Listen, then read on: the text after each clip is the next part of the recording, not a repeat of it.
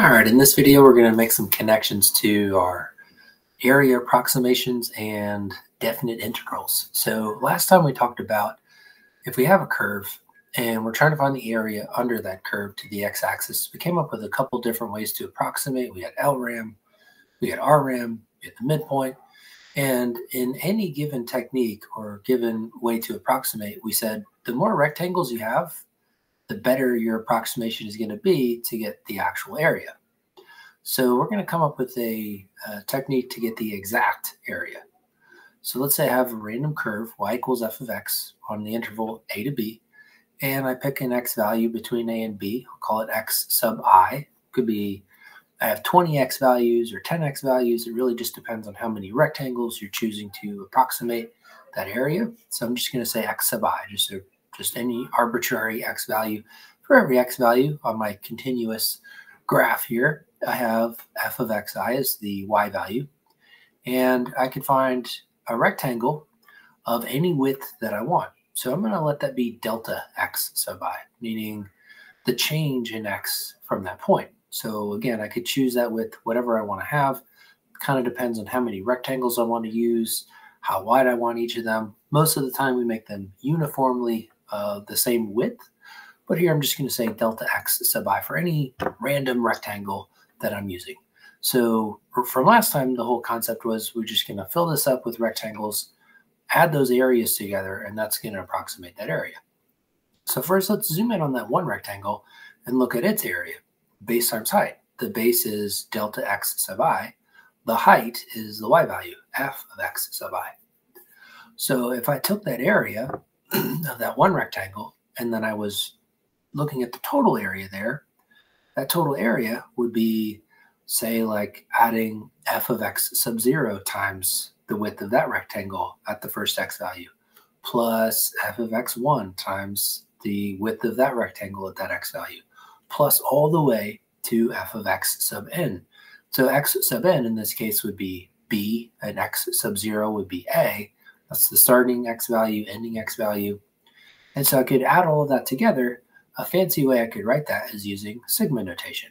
So the sum, I goes from 0 to n, of f of x sub I times delta x sub I. Kind of why I use that subscript notation there. So that would be the total area, but we know that that's not going to be the exact area. Even if we used 100 rectangles or a bajillion rectangles, that's not going to be the exact area. So the question is, how would I get the exact area? Well, if I'm looking at that expression, sum I goes from 0 to n of f of x sub I times delta x sub I could take the limit as n goes to infinity. If that limit exists, that would give me the exact area. In other words, if I had an infinite amount of rectangles and I add their areas together, another way to look at that is looking at the limit as delta x sub I goes to 0. If I have an infinite amount of rectangles, I'm looking at as the width of each of them shrinks to 0, essentially. So these two limits are identical. We're going to see one or the other. And this is how we're actually going to define what's called a definite integral. So that thing on the left is the same as what we had here. The thing on the right equals, oh, that looks really familiar. It looks like an integral, except it has a little a and a little b. This is going to be what we call a definite integral. Definite integrals have a starting point and an ending point. The lower part we call the lower limit, that a. The upper part we call the upper limit. That tells us where to stop. So we start at a and we go to b. And so we've seen integrals before, but why are we seeing this connection to area? So let's take a look. Let's say that I'm looking at just a basic linear function, y equals x plus 1, and I wanted to find the area from when x equals 1 to x equals 4. So I could do that using geometry. This is a trapezoid, so I could just use the area of a trapezoid formula. Or if you want to split that into a rectangle and a triangle, you're going to get, in either case, 10.5.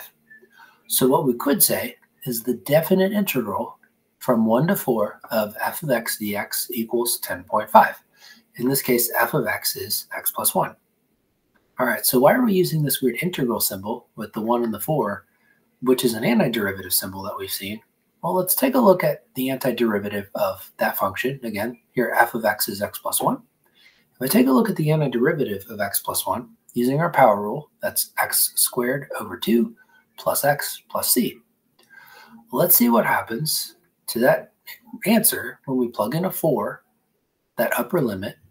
Looks like I get 4 squared over 2 plus 4 plus c, which is 12 plus c. All right, let's see what happens when I plug in a 1, the lower limit of integration. So in green here, I got 1.5 plus c. I wonder what happens when I look at how far apart those are, or the difference between them. So let's look at 12 plus c minus 1.5 plus c. The c's cancel, and I get 10.5, which is exactly the value of the area under this curve. Kind of why we use this area under a curve to mean definite integral. So this also leads us to what's called the fundamental theorem of calculus. If capital F is the antiderivative of little f, where little f is a continuous function on an interval, then it turns out that the integral from a to b, the definite integral, turns out to be the antiderivative evaluated at b minus the antiderivative evaluated at a. So this makes us, this gives us a connection between area under a curve using LREM, RREM, all of that, looking at the limit as those rectangles increase to infinity, getting the exact area and antiderivatives. This actually is a good stopping point and should give you plenty of information to tackle those questions all on Schoology.